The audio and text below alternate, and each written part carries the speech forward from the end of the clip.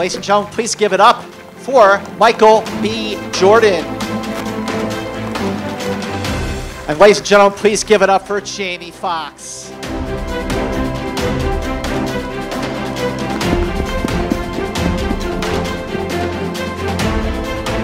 Well, first of all, first question is not only how proud are you of this movie, but how important is this movie to you? Michael, let's start with you.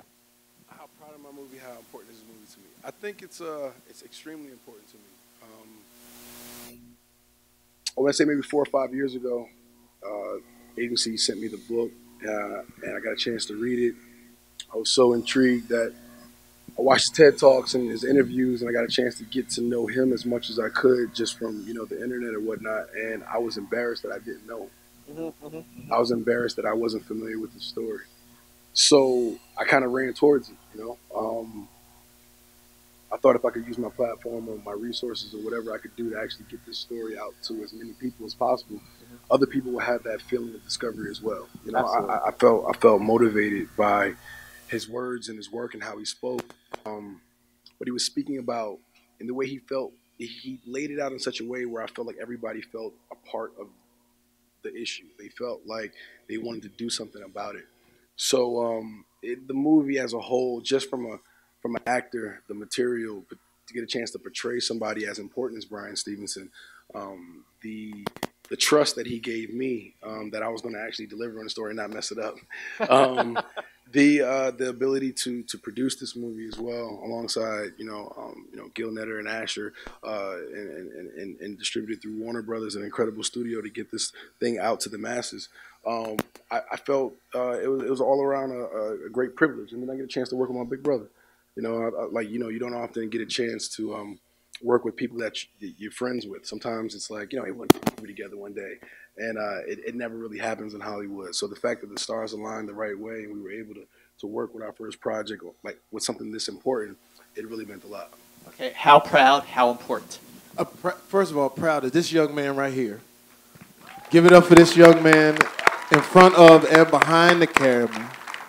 I've known Michael B. since, you know, before he had all this. All this, right? See, look at, don't try to flex. Boy, don't flex on me. Don't flex on me. Before he had all that, when he just had a tank top and some braids, looked like he was from Hawaii. But what I appreciate about this is such an important film for all of us. And I appreciate what Michael B. Jordan has done, because if you look at his career, there's not a lot of big-time stars that are paying attention. And if you look at what he did in Fruitville Station, think about the DNA he laid down with that, where he had us all caught up. I tell him all the time, I had some thugs go with me to go see that movie. We was all crying because you touched us in such an incredible way. And then to go from that to the biggest movie in the world, Black Panther, where he plays Killmonger, but at the same time, even though he plays the villain, his narrative and what he was talking about was about our culture. And so now to come to Just Mercy, I think this is the most important film that I've been a part of, because when you talk about the perception of a black man automatically being guilty, this gives us an opportunity to artistically attack it. And I think that's what's needed, is that the fact that you come, be entertained and educated, because these types of stories are so necessary, and the character that he plays, Bryan Stevenson, should be known all over the world. Absolutely, absolutely. You know, when I saw the film in Toronto, I felt the same way. I was like, why didn't I know more about this? And you used the word narrative just now, Jamie. You know, there's something about the story of this film that, even though it takes place late 80s, early 90s, the narrative of what's going on here hasn't changed enough.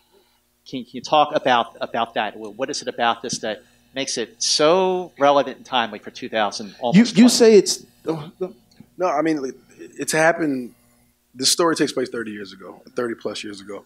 And it's still, like you said, it still happens today. It's one of Bryan's philosophies is close proximity to things. Sometimes the perception of what it is to be black and brown has already been dictated by the media and news outlets and what people see on the TVs and what they read in the newspaper, and it's people's minds are already set. So Brian wanted to use that same medium in order to combat that. You know, how do we humanize things? How do we become close proximity to somebody that I've never really met before, I haven't really had a chance to spend that much time with? So let's humanize them through film, through our art. But without using any manipulation tactics or tools to make people feel any type of way. We didn't want to tell the audience how to feel. We wanted to put a mirror to the audience. You know, have them, you know, start conversations. You know, provoke thought. And I think through this film, you know, you're able to look at an issue that today can seem so paralyzing because it's so huge, it's so big. You know, people, they don't do anything. How can I feel a part of, how can I make a difference? How can I make a change? This thing is so above me. But that's not the way to look at it. That's not the perception. That's not the way Brian Stevenson looks at things. He looks at it from a very optimistic point of view. He believes that he can make a difference. And he dedicated his life to it. So I feel like that's what I ultimately want audiences to take away from this. They could feel a part of the process. They could feel a part of the change. I think that's something that's really, really important and shouldn't be missed out.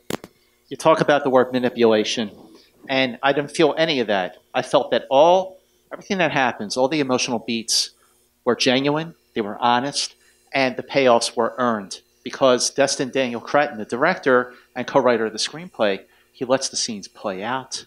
How refreshing was that to be able to make a drama where the chemistry, especially between the two of you, just feels so great and it's dynamic? It was amazing, man. Honestly, like, I think it's an actor's dream to have moments where, you know, you have space. Like, actors have space to actually work, you know, and listen. Something that, you know, you would think is mandatory, you know, in scenes and movies. But Destin created an environment on and off camera where we listen to one another, you know. Being able to work with somebody that I've known, you know, over a decade plus, we had space. It's like working with one of your friends or family, you know. You guys can tell jokes, you guys can say harsh things because there's no love lost. You know that it's family at the end of the day. When you're able to jump in the scene with somebody like Jamie Foxx in our relationship, there's a comfortability there that you can take big swings, that you can take risk, and know that you're being heard. You know that the other person is going to give you what you need in order to get off the scenes, and that's something that we really, really enjoyed. You know, Destin, you created a great environment. In what ways, Jamie, did your collaboration with Destin help make the film better? Like, what was the perspective that you helped him see that made Just Mercy hit home? Well, I think just piggybacking on what he was saying, you know, we just had a fellowship with those guys. Like, we come in, we play music, you know, no weapons formed against us shall prosper. You know, we come in, and that's part of, you know, that's part of our heritage as black folk, you know, so we come in, we play that when we needed to get into certain characters and certain places that we had to go that were just troubling. But then we played Marvin Gaye. We played some, you know, some upbeat, some hip hop, 90s, you know, Puff.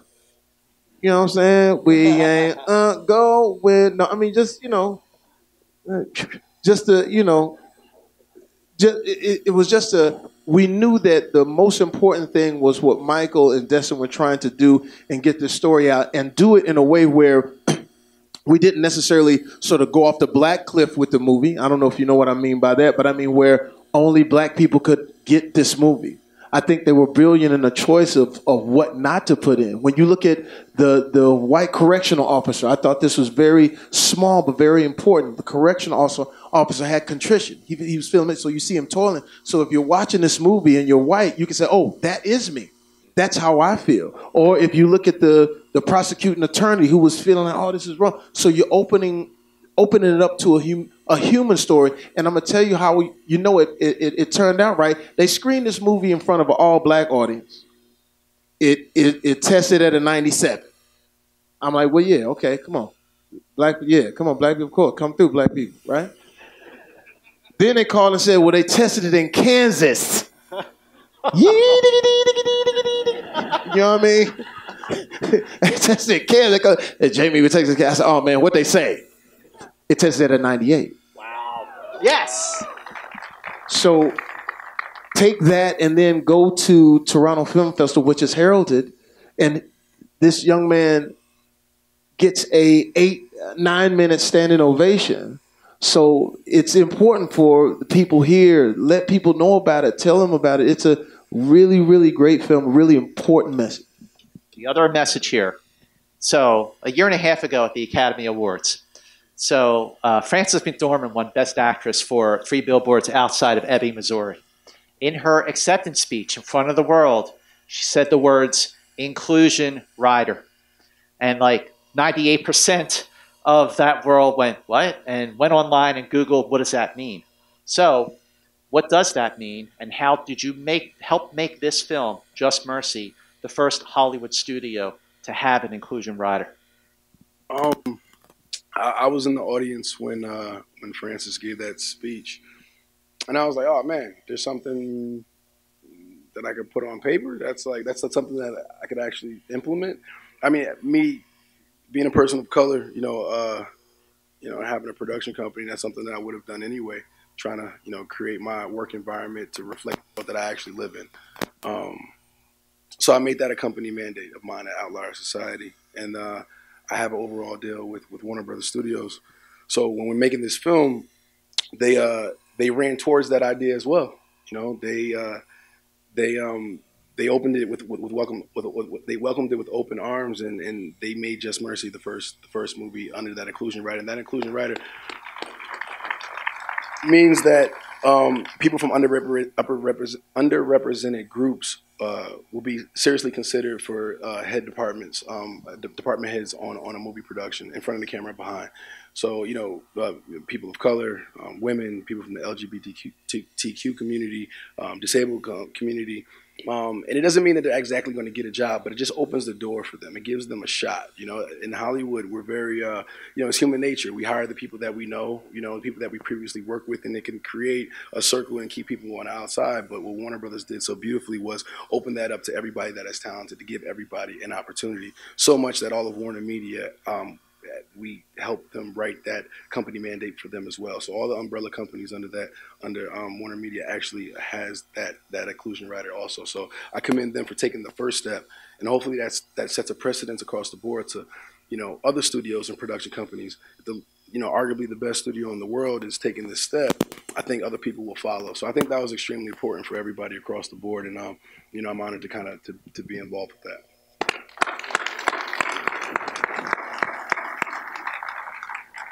Michael B. Jordan 2020. Yeah. No. Yeah, No. And you'll be the sexiest. So I just wanted to just back up a second.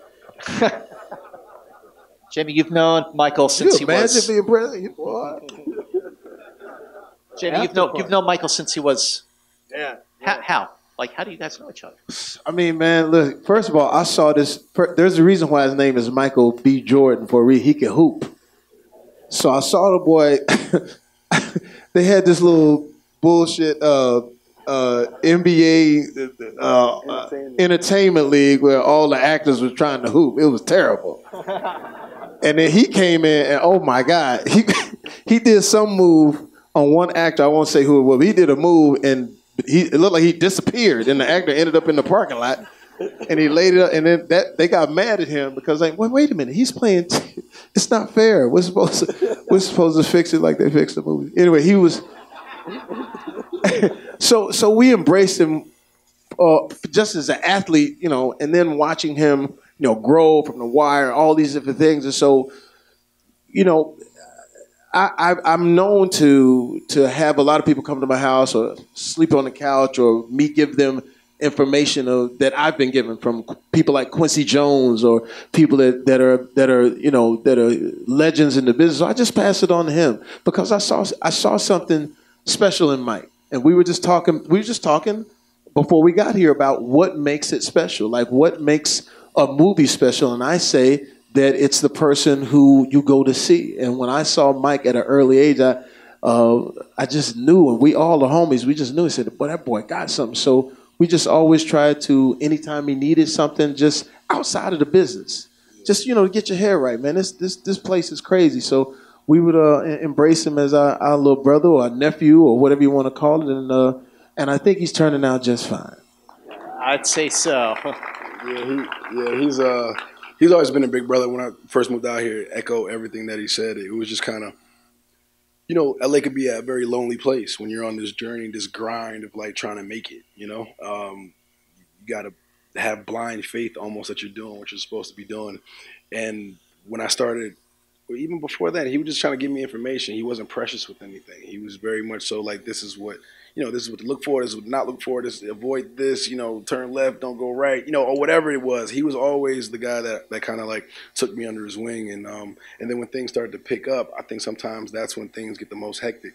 When distractions and, things start coming at you and they seem like they're moving a million miles an hour. He was just always kind of making sure I keep my spirit and my mind right, what was going on, and he was the guy. So when you reached out and you finally had this chance to work with him, and the first scene that you see in the film, the chemistry between the two of you, you feel it immediately. It is so organic and natural and infectious. What was it like to be able to finally work together, especially on a film like this? Yeah, and shout out to Toby Emmerich, who at Warner Brothers, who backed me up big time on that. Yeah, come on out, Toby. Yeah, he backed me up. Toby, come on out. That one. And yeah, he knows what's up, man. It was a big deal, honestly. And Jamie came through the way we knew he would. But it was awesome, man. To see him, fully immersed into that character.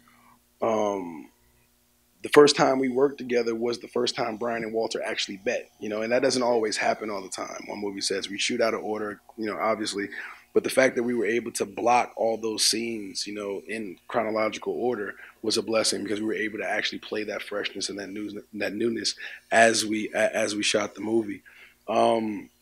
People don't know this, but I had a pinched nerve in my back and my shoulder during the first 3 weeks of shooting.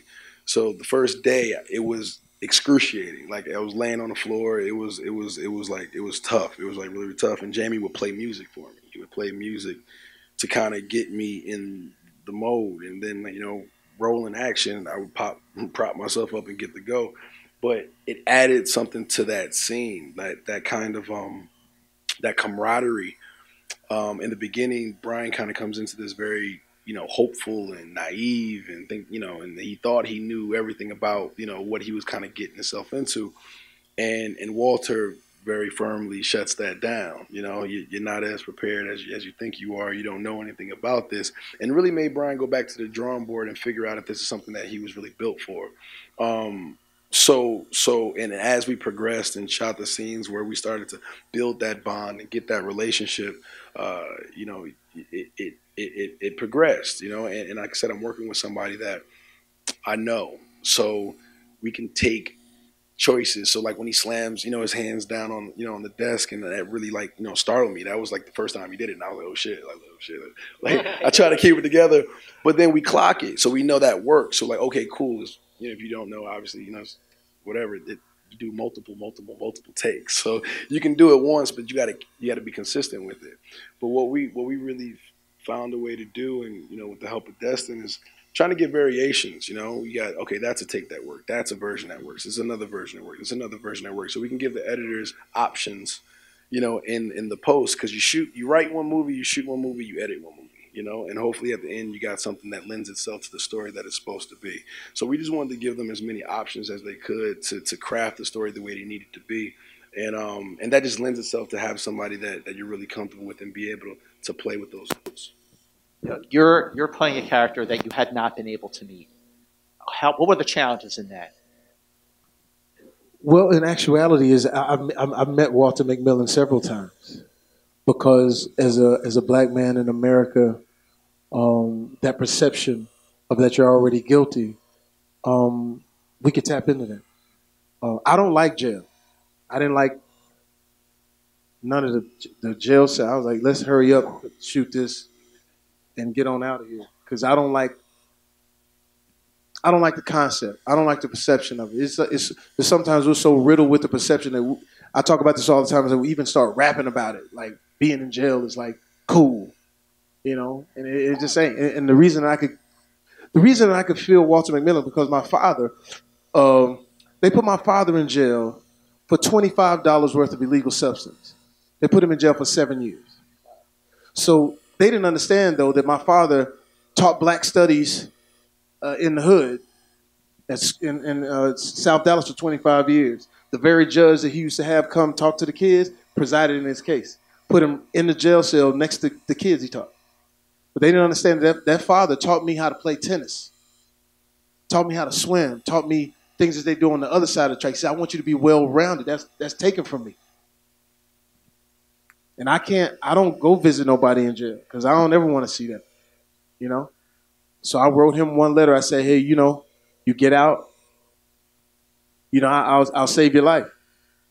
And by that time, while he was in there, that's when I was getting on. I was coming on. I was making my mark. I said, when you get out, we got something good. And when we got out, you know what I got a chance to do? I got a chance to take him to the U.S. Open because he loved tennis. So he watched Venus play. So every story don't work out like that. But I could take that story and place it right on top of this story, saying, here's Walter McMillian stuck.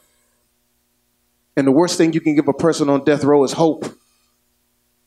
And then hope walks in the form of Brian Stevenson, played wonderfully by Michael B. Jordan. And now we hope that this is the new narrative that we talk about on our social platform.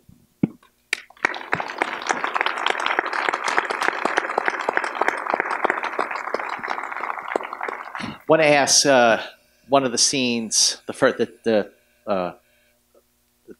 last scene, when Walter is freed.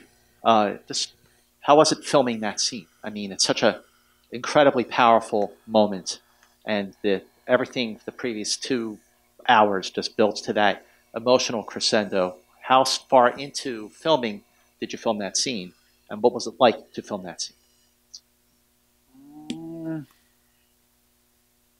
I want to say we shot that closer to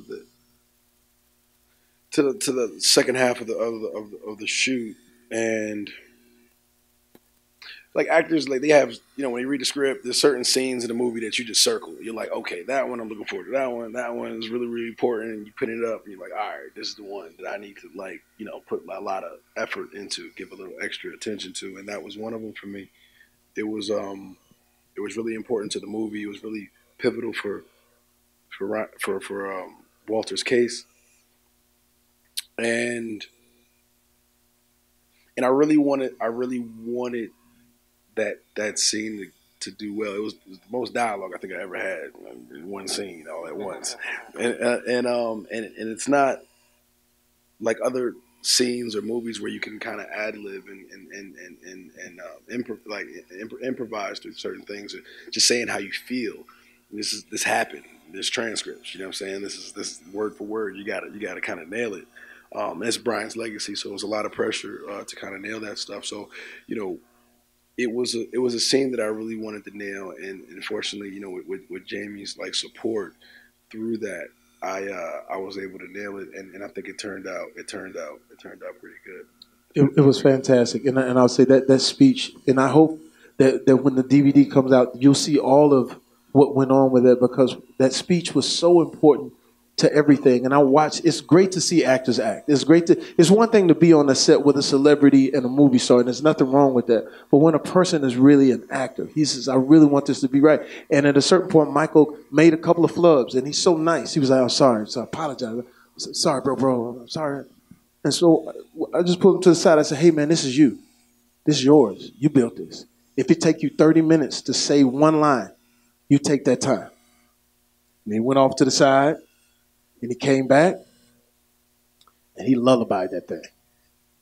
And when he lullabied it, the people behind us, the extras, gave him a standing ovation. But what's crazy, yeah, go ahead. But he never saw it, because he was and actors know what I mean by this. He was in the moment, and I even went to touch his arm and say, "Great job," and he, walked out. I was like, "Uh-oh." And, black people call it the Holy Ghost. Oh, you got the Holy Ghost. It's the actor Holy Ghost. But I texted him and I said, "You just finished something amazing. And the people behind you are weeping and giving you a standing ovation." And then we get to where you were, Toronto Film Festival, and he gets a 9-minute standing ovation, and he got to see it. Last question. If there's one review that matters, it's Brian's. What did he think? What was it like for him to see the movie for the first time? Yeah, man, he gave me a big hug.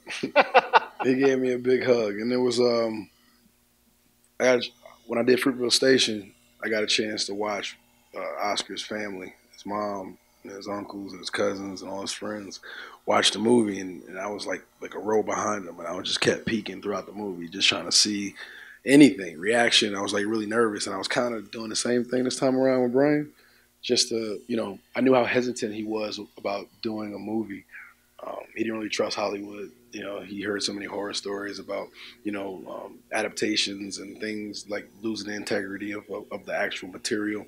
And the fact that he trusted us to make this movie, to tell his story, I just wanted to make sure I, made him proud, So, when we had a standing ovation, he gave me a big hug and was like, "Man, I'm so happy. I'm so proud of you, man." So, that was, for me, that was what really mattered. Well, you made everybody proud. Everyone in this movie made everybody proud. So just one request, everybody to stay seated while we exit.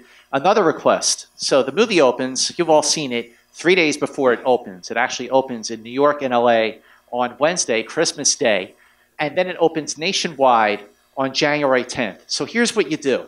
How do you spread the word about a movie these days? You go on social media, right? So go on Facebook, go on Instagram, go on Twitter. You in the back, if you're still using MySpace, that's totally cool. Spread the word about Just Mercy, and please do watch For Your Consideration on Collider Video. Michael B. Jordan, Jamie Foxx. Thank you guys for coming. Thanks so much.